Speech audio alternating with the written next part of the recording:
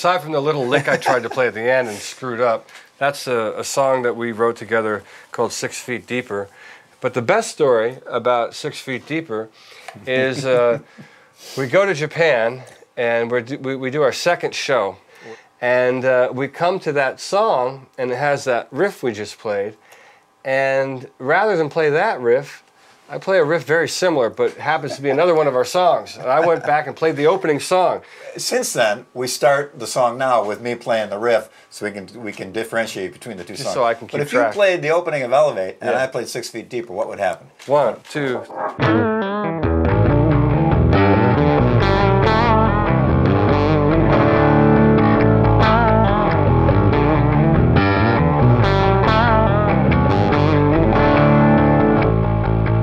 Apparently that's what happened.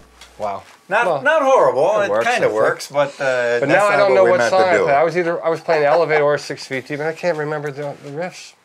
So the Winery Dog record, actually, we spent a lot of time just sitting in this room throwing ideas around. This is the room. Yeah, coming up with things. And the thing I always talk about when people ask about how we made the record is how really organic the process was. I mean, we literally came into this room and set drums up and set up amps and just started throwing ideas around and it just kind of seamlessly went together. It wasn't really the hardest thing we had to do actually in the end was find a band name. That was the toughest thing of the whole process, find a band name. One of the songs was a song that was actually kind of put together from 2 different pieces of music and it ended up being the opening song to the record, which is Elevate. You want to try and play it?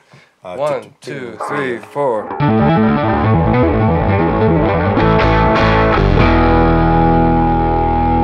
There's a variation on the end that adds one more diddly to it. That's right. I think what I'm...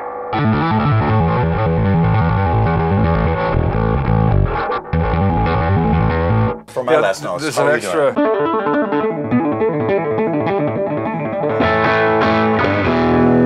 This last one 2 times. Yeah, you see, this whole time I've been doing a different one. Really? Yeah, I swear to God.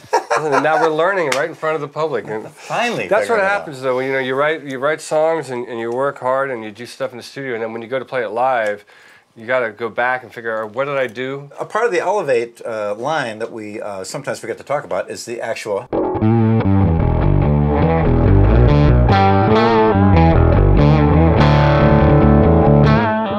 Which is it's got that.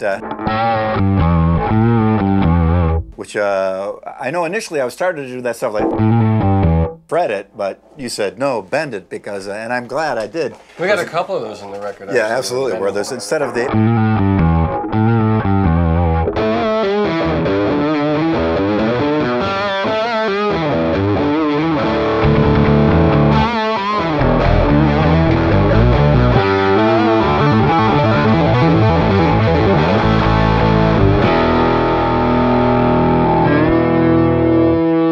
And then suddenly, out of nowhere, I start screaming like a lunatic over an open power chord.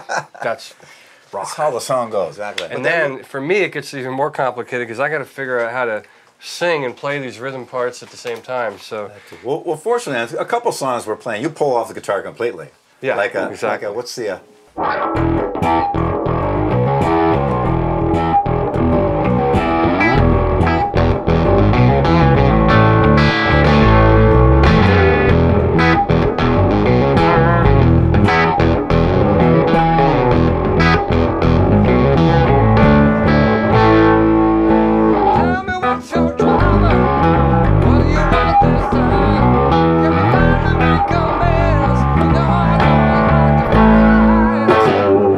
I can, fortunately, a little distorted tone bass, I can actually do just that line alone. If you don't happen to be in there, there's still enough. Yeah, I take advantage of that. He gives me a break a lot. Actually sounds like a guitar and a bass at the same time.